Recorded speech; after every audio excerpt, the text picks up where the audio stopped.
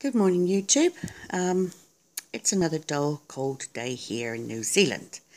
So I thought I'd do a little update indoors. I haven't done one for a while, so let's go and have a look at the orchids. So not just orchids, we'll have a quick look at the indoor plants as well. So what we got up here, we got the ponytail palm doing very well. I've had that one some years and he's getting bigger and bigger every year. So that's great. This is that hippeastrum, which is the really big stripy one, and so the bulb's doing well. So I'm going to stop watering it now because I want this green foliage to die back. So I've given it a really good feed this summer. So hopefully that should produce a flower next year.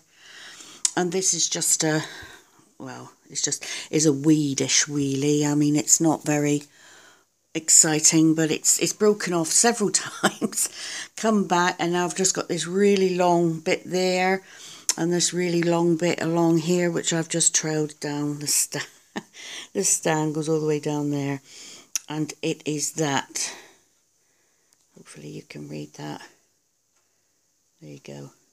So look, it looks like on the picture, well, hello, mine doesn't look like that, but anyway, I think if I kept pinching it out, it would, but that's okay. We'll let it go as it is there. Oh, I've just dropped the label. Never mind. This is a cutting, a couple of leaves that my friend gave me from her plant. Beautiful leaves. I love them. So really unusual, and I've put them in here, and I can see I've got a couple of things coming up here and there, so they seem to be okay. So hopefully that'll take, and I'll get a plant of that.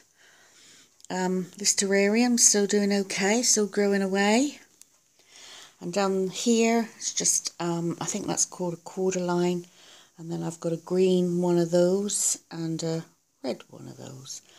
And then down the bottom, Rick, if you're watching, this is my staghorn. Look how big it is. It's actually potted up. So I'm thinking about, I got it potted up. So it says you can pot them, but I may well mount that because I don't think it's too happy down there. It is sort of getting in. This is the darker corner of the room. So I may well look at maybe mounting that one. So on the table here, the goosefoot's doing exceptional. Fantastic plant. Devil's ivy, getting the odd yellow leaf on that one, but overall it's doing all right. This cyclamen's going over now. That one there, I'm not 100% sure what that is. Let's have a look. Make a mess. Oh, it's a pelia. Whatever.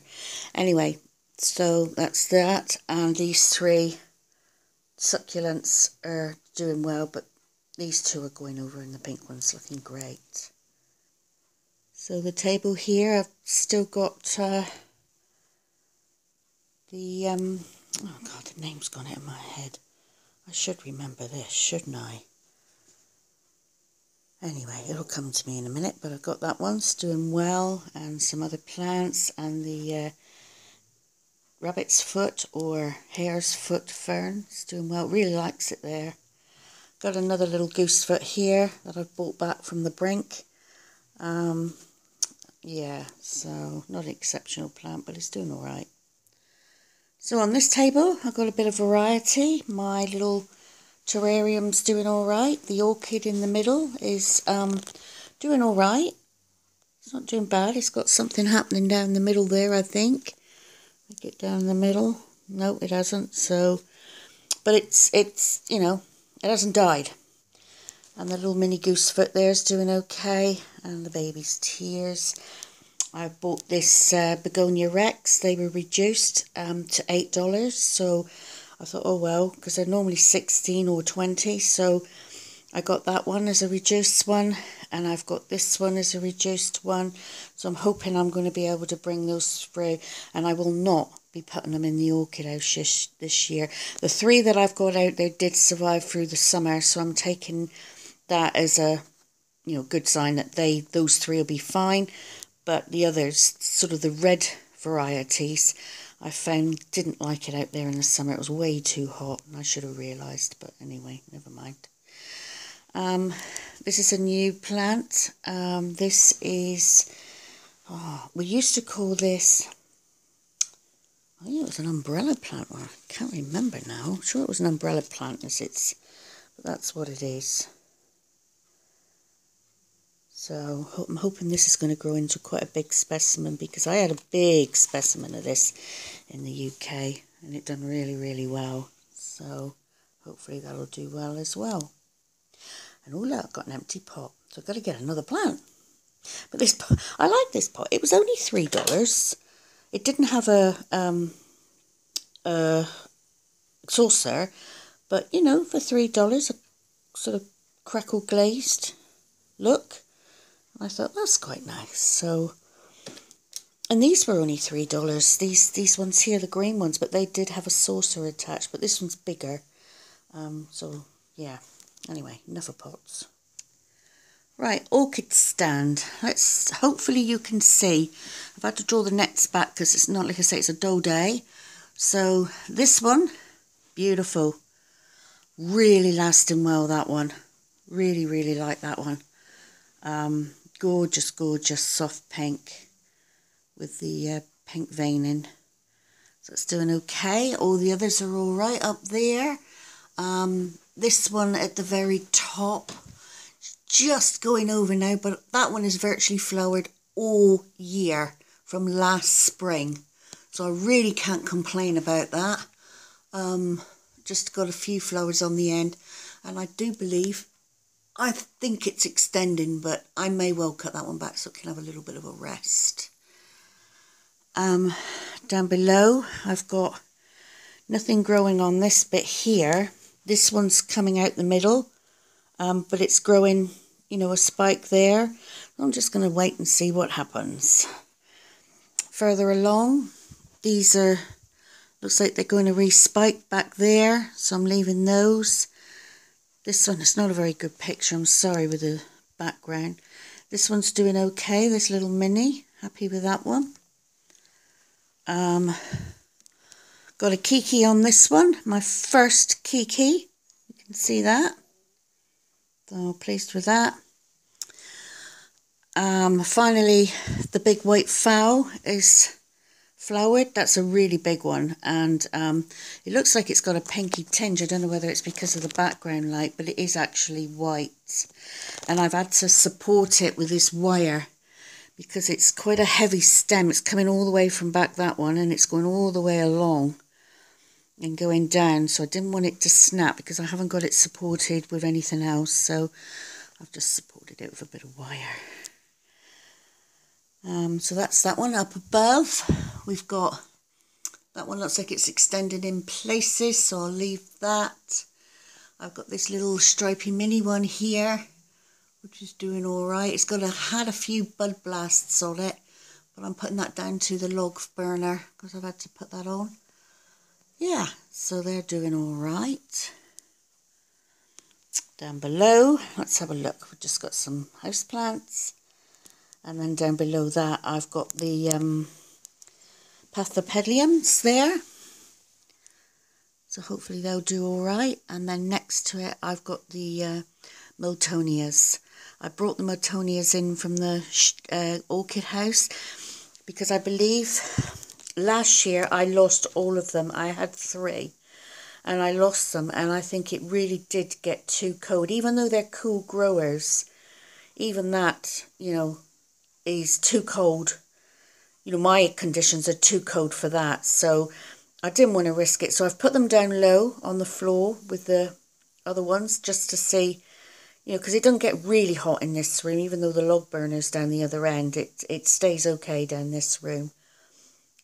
So yeah, and I've put them on the humidity trays because I do want to keep the humidity up as best I can with the log burner coming on. Finally, I've got some action happening with the baby fowls that I've had for a while.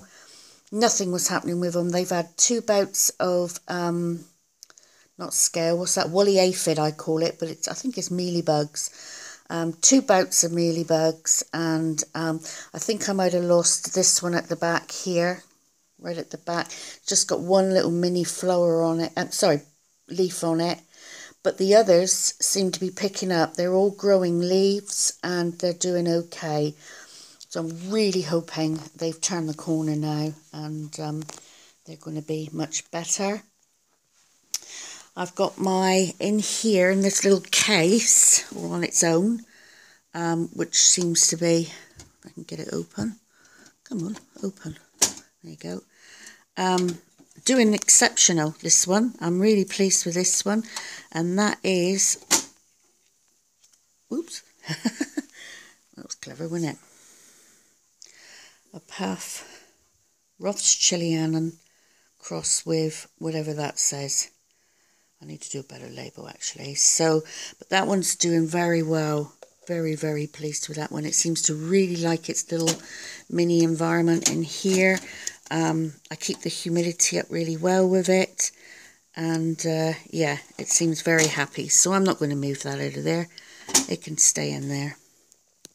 And then, as you know, I lost all my babies that I deflasked. Didn't know anything about it. Had a go. Made a right mess of it. But these babies are ones that I've bought from one of the guys in our society. Will, he's called, Chinese guy, brilliant at growing orchids, and he gets a lot of babies. So these are the ones that I've managed to keep going. But I've lost a few. I'm not going to get any more babies. I'll see how I do with these, and if I can be successful with these, especially through our winter, then, you know, I may consider buying some more babies maybe a bit further down the line. But for now, no, that's it. So this little corner here is just got the peace lily, and a spider plant, and a couple of coleus, which I've had a while, either side. I got this little stand the other day selling off, which I thought was quite nice. So I've put the Hoya on there, which is doing nicely, and I've got just a prayer plant and a couple of other house plants on there, so they look okay. So I've come outside. It's easier to film these from out here, so it won't be too long because the doors are open. So just obviously the big oh god, hippeastrum there, amaryllis is going to, I'm just not going to water that anymore, and hopefully that will die back. If it doesn't, then I'll chomp it like I did last year to get some flowers. Snake plant, yeah, so it's all doing all right over here. A few plants down there. This is my what's left of my begonias that didn't like it in the sun, and they seem to be recovering. You know, I've got that one there I've brought in the house. Not sure if anything's happening with that one. I think that could well be dead. This one's got a couple of little bits coming, and the other one back there. So I'm hoping they'll recover where I've brought them back in the house, but who knows. And of course this one here, that one with the silvery leaf seems to be recovering, and also this one back here, although that leaf looks a bit sick there. But, you know, I'm hoping they'll recover. So, yeah, and I got a different snake plant back here, which is growing really well. So I might, oh, sorry, there, I might have to move that one. Right, violets, quickly.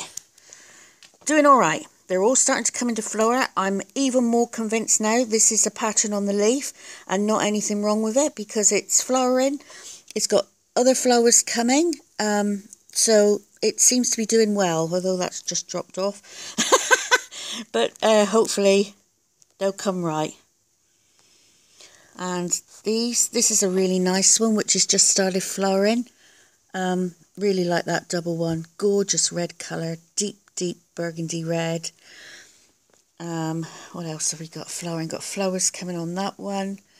This one's just coming into flower. Flowers at the back there. And the white one's still going. And there's another repeat one of that there. And then the top shelf, got the purple ones. I got another one of those. There you go. I might give some away. And yeah. Oh, I see the sun's trying to shine through, so that's good. So yeah, so they're doing all right. They're not exceptional. They're not, I'm not going to be winning any prizes for any shows for them. But I am managing to keep them alive and keep them going. So, like I say, the winter's going to be my challenge because they only just seem to have recovered from last winter. So we'll just have to see how we go. It's all sent here to try, and I shall give it a good try because I really like the violets and I do want to keep a nice collection.